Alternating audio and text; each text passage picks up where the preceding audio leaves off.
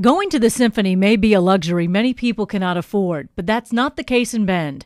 The Central Oregon Symphony tries to make classical music accessible to everyone. They offer free tickets to their concerts, and for the last 9 years, they've done music in public places. It's an opportunity for people who might not attend the symphony's concerts to be exposed to the glories of classical music. I'm Kelly Blyer, and this is the Heart of the Arts on Take 5.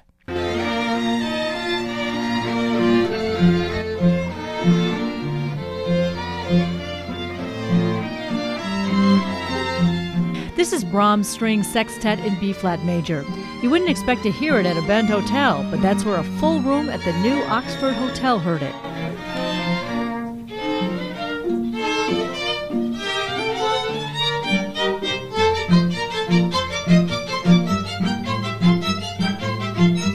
Celloist Janet Gesme likes performing chamber music in these intimate settings.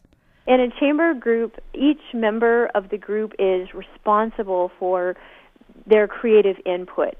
You are a part of deciding how the piece goes, and you affect each other. It's a very much a team atmosphere because people have to agree on their interpretation instead of being a dictatorship like the orchestra with one person in control. It's a room full of people that need to agree on how they think a piece of music should go. So it's really nice. It's a good setting for making music. Viola player Leslie Knight helped coordinate the performance at the Oxford Hotel. I've always been a big fan of Brahms, and we have some pretty great players here in Central Oregon, and so I imposed upon them to get together with me several times. Janet Gesme says Brahms' 6-piece orchestration was deliberate. The Brahms Sextet is it's interesting because it has 2 cellos and 2 violas and 2 violins, and that makes it a very bottom-heavy piece. It is very dark and heavy, and but it doesn't necessarily make it foreboding. It's pretty happy. Brahms, when he was writing chamber music, was trying to avoid writing chamber music that other people had written, like quartets, because he was compared to Beethoven, and he had a horrible complex about being compared to Beethoven, so he never wanted to write a string quartet. So he mixed up the instrumentation just so that people couldn't compare him to Beethoven.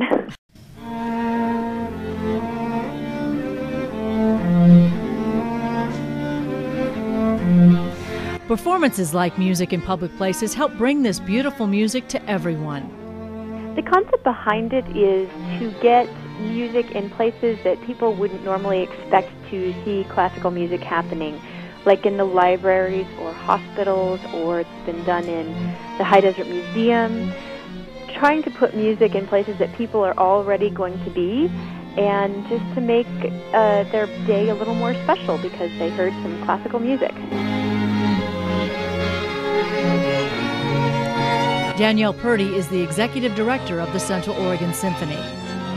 We're just trying to increase its visibility so that more people are aware that we're holding these concerts. And what we like to do is go into businesses to it's a collaboration. We ask that wherever we go, the venue is provided to the symphony free of charge, and we pay the musicians, but we kind of work with the venue. We've been at St. Charles Medical Center. We've been at the Deschutes Public Library here in Bend and in Redmond, at the Redmond Historic Church. We were at the Loft during Art Walk, and we've been at the High Desert Museum. And it's really a gem of a program. It provides almost a serendipitous music experience for people who are going about their daily business. They might not know that the concert is there, but they happen upon the music, and we love that element of it. I'm a huge proponent of, telling people that, people who don't even realize they like classical music, they really like it because, it's in our movies.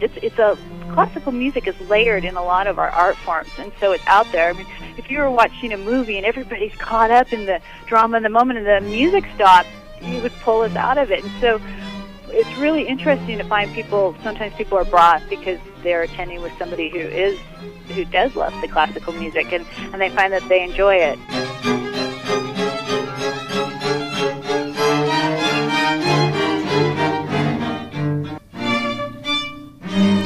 I'm Kelly Blyer. Heart of the Arts on Take 5 is a production of KBND. Depend on us.